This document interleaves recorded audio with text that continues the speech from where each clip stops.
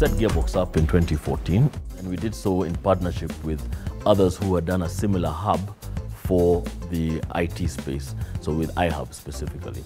And so when we started out, we found that our idea rather was to make it possible for that person who has the idea to make a working prototype of the idea. So you can have whatever product you have in mind or a machine to make a prototype and test it in the marketplace.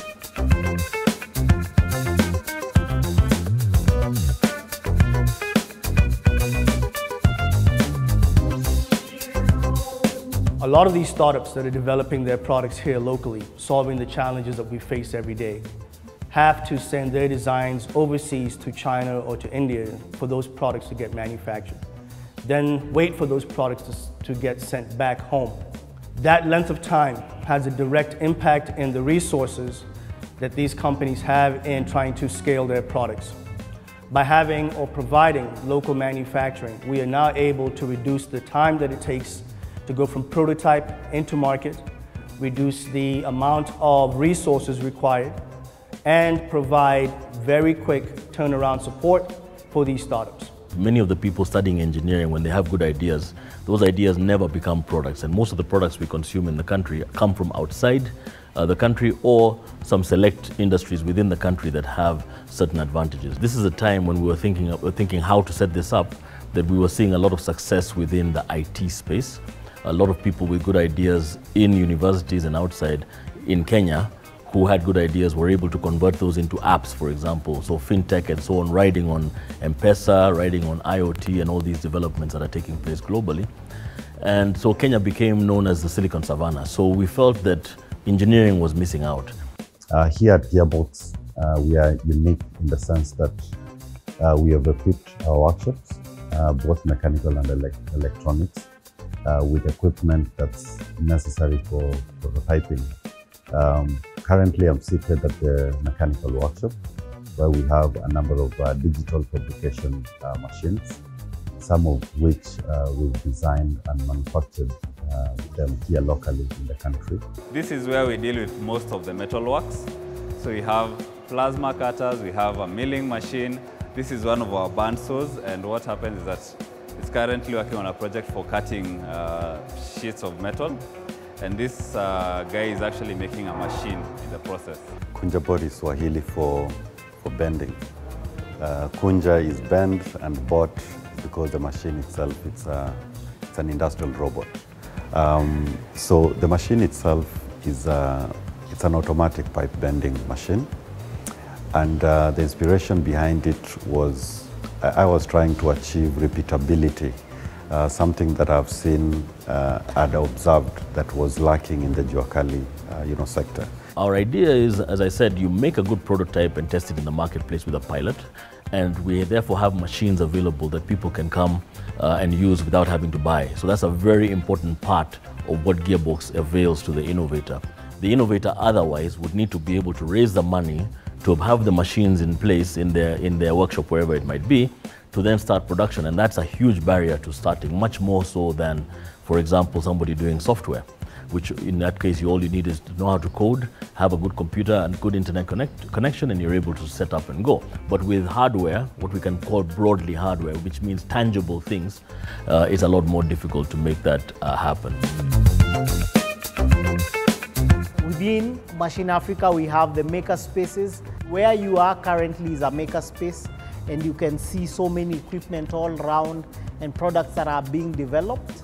So we give access, we use the machinery that we have here to be able to make production, but for commercial purposes and for mass market purposes. We strive to maintain gender balance in the engineering space, which here in Kenya is predominantly male dominated.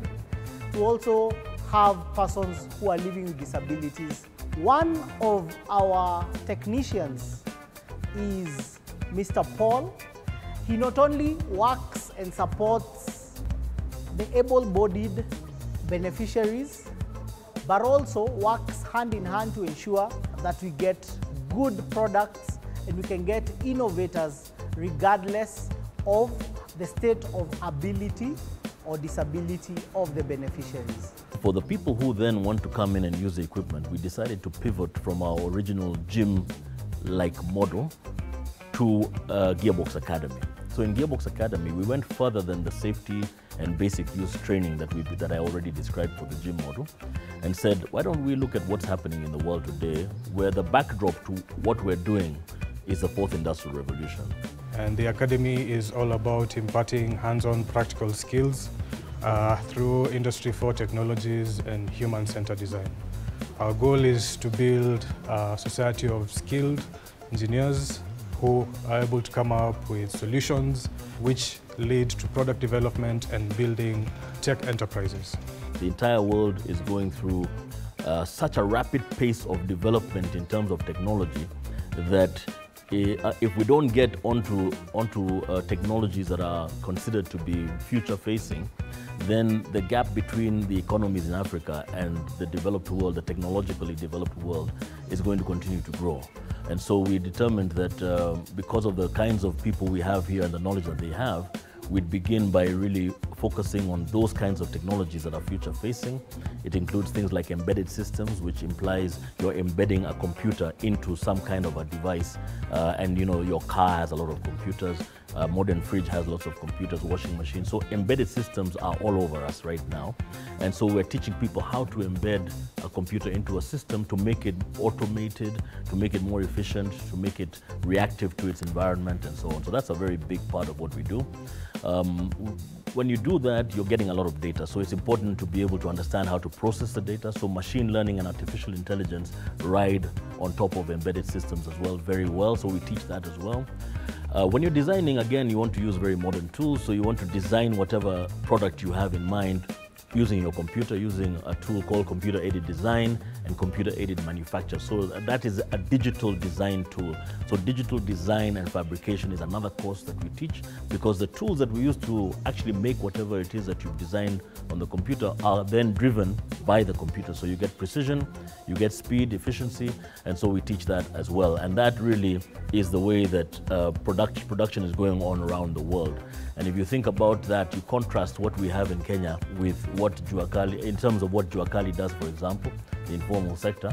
The informal sector will tend to be able to have products that are not uniform, not repeatable, and not efficiently made. Productivity is very low, and yet they continue to be an important part of the economy. So the kinds of courses that we teach help people to be able to enable even the Juakali sector to be able to become formal, because then they'll be able to make products that can be accepted by supermarkets and so on and so forth. So that's an important element, being able to make the engineers that we train here better suited to our own marketplace in this country.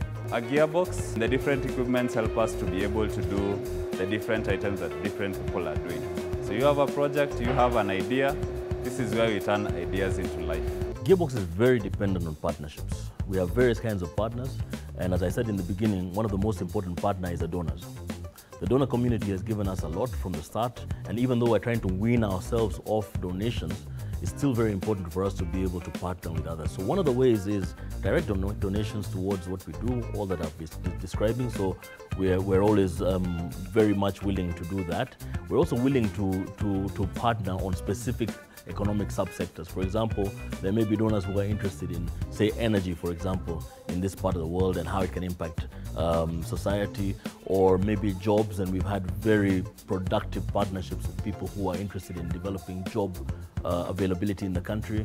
We might be looking at somebody who's interested in gender, for example, or agriculture, or a combination of all these, healthcare and so on. And so we are very interested, and we have a lot of understanding from our experience on how any of these subsectors can really be very effectively pursued from a manufacturing perspective. And so we're always open to people coming to discuss ways in which that they could donate towards those ends.